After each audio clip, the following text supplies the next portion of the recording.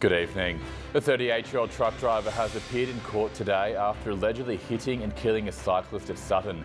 Emergency services were called to the federal highway early Saturday morning, but the 49-year-old male cyclist died at the scene. The driver has been charged with 2 offences. The ACT government is preparing to commission 2 separate inquiries into the price of petrol in the Territory.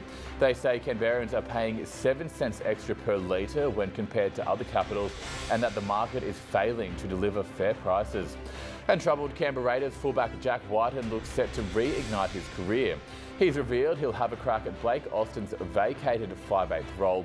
Whiten says he will be playing a running role alongside controlling half in Aidan Caesar.